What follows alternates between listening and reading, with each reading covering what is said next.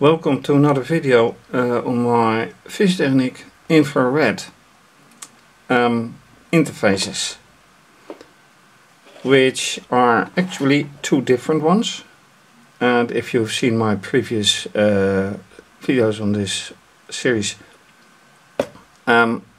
this is with joysticks, this is with buttons, and here I have also a servo motor, which is basically useless because it's normally used for steering, which I don't do. And this one is simple infrared for, well, not with servo. And I made a little change with this motor, which had a very different setup last time, but I thought to make it equal to this big, although it is a very different motor. So let's see how everything works out. Battery packs, of course, in place, which I intend to change, but there's part difficulty, and I come back to that very soon. So let's see further. Alright, a very different view with two cameras, as you can see from, well, one from the perspective of the joystick version, which is partly out of focus, and this one is from the other perspective. Let me hook them up.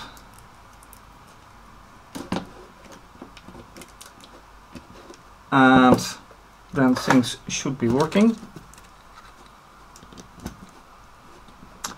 Should be fully charged batteries. So let me power this one up.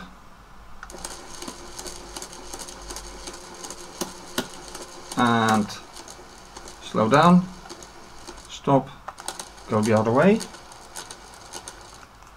And with this one, pressing on, and well, with this light being on, you see here the light, and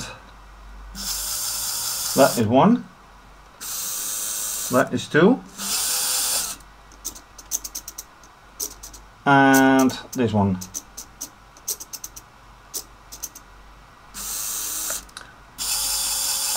So that all works. And then still the question is, when I hold the joysticks, does it still stop intermediately? The LED starts blinking here.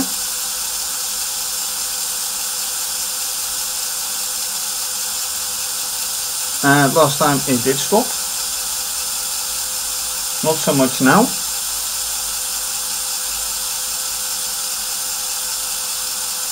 No, it doesn't stop this time. Okay. Why do I show you it like this? Because of the schematics. This is with the small motor. This is with the two motors at the moment. And I'm going to adapt it a little bit. This one, that is. Because I'm going to add a motor to this one. Already prepared it. So here I have another one with a very big motor, power motor, hooking it up on the small one, and that is a motor 2, so I have to apply to motor 2 output, and then it just should be working.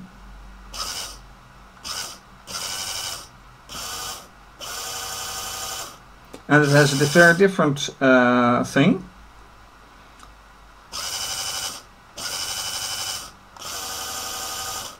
This is very different, apparently, that this one just goes on and this one doesn't.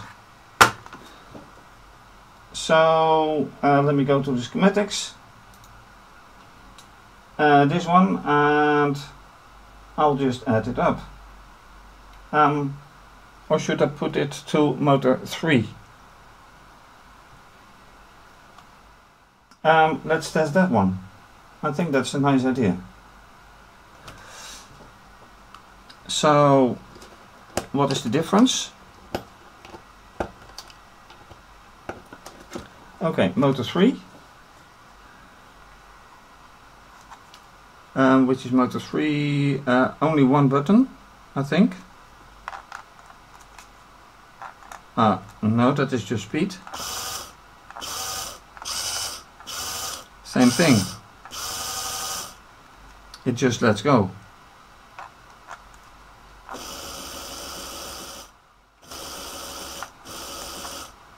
Okay, no difference. So, to make it easier on myself, motor 2, bigger buttons, easier to manage. Which means that I'm going to copy this and paste right here. That's okay, unfortunate. So I am going to select all this, move over here, select this, move over here. Now it connects. This is then M2 and this is power motor. And the SM can go. And now I have to connect the dots, of course.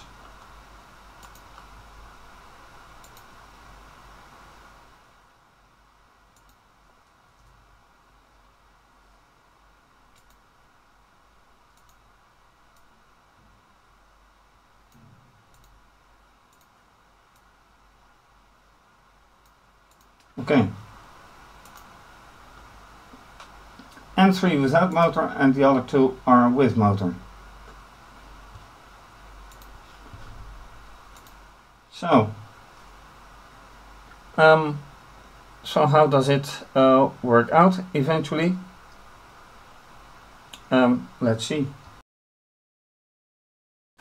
So with now 4 motors applied, 5 actually, 2 power motors and a servo motor, a small motor right here, and another power motor.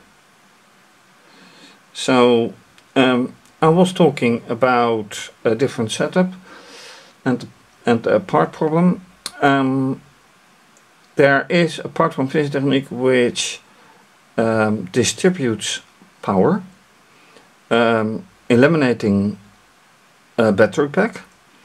So you can have one AC adapter applied to the power distributor and then have like put these wires into the sockets of the distributor, and you can distribute up to 3 devices. However, I haven't been able to find an ordering part for it, or an ordering number for it, and so it's hard to find out how to order it, if it can be ordered anyway. So I'll have to do with the battery packs for now, and let's see how things work out. Now again, here LED has gone off, on again. So power test again, duration test actually.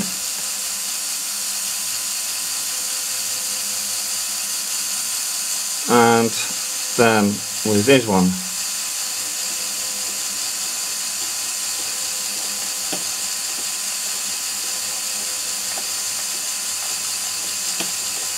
and that is faster.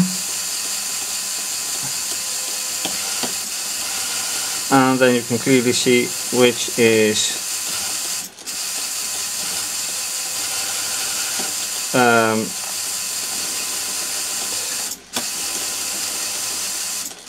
oh really, it stops intermediately while I'm pressing the button.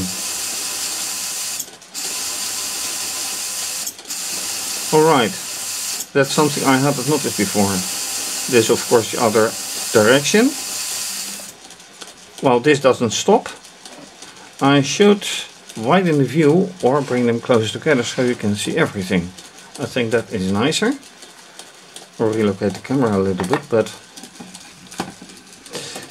what I also should show is the way this is being dealt with. I hope you can see it. So this motor has, okay, let me stop this. This motor has a pump screw, or how do you call it in English? A gearbox. And in this gearbox you can apply several axles with gears. And so in this case I applied an axle like this, and with 2 cardon joints I power them.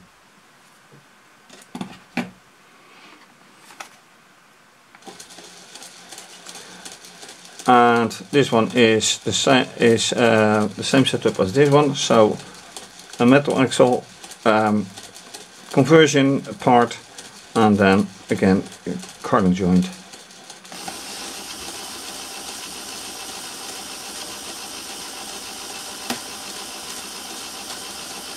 So, okay, question. Why isn't it interrupted now? Looks very strange to me. Power up everything. Okay, now it is being interrupted, but why?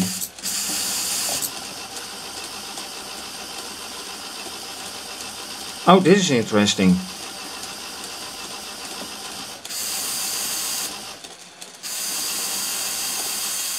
So when I operate this one goes on pause, or is interrupted anyway. Other joystick, same effect. Well, that one just goes on.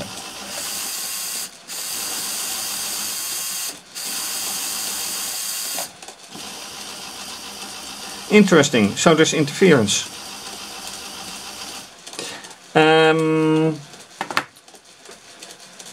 Well, infrared is not just one frequency, it is a spectrum from low infrared to high infrared. And don't ask me about exact frequency numbers, I have to look it up. But this is interesting. I didn't expect this. So, once again,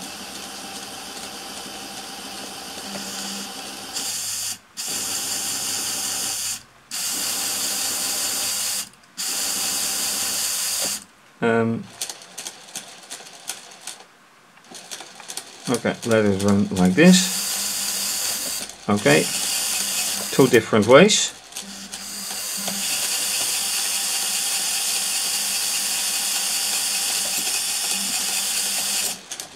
This motor has to be corrected. Ouch.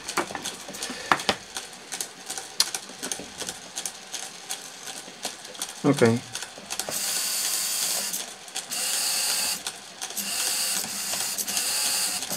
Okay, so this is interesting as well.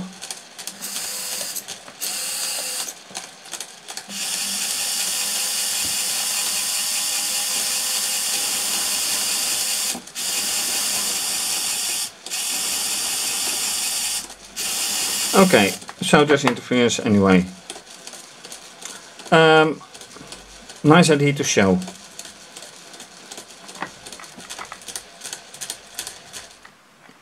So, anything to learn? Well, somehow this is now continuous operation instead of interrupted, and there's interference. How long do the battery pack last? I don't know. So far, it's nice. And with this test I say thanks for watching. If you like this video, please subscribe to my channel, give the video a thumbs up, leave a comment or suggestion, please, very much appreciated. You can also follow me via Instagram and Twitter. Please show support by becoming a patron and have your name mentioned, or becoming a co-producer and have your name mentioned.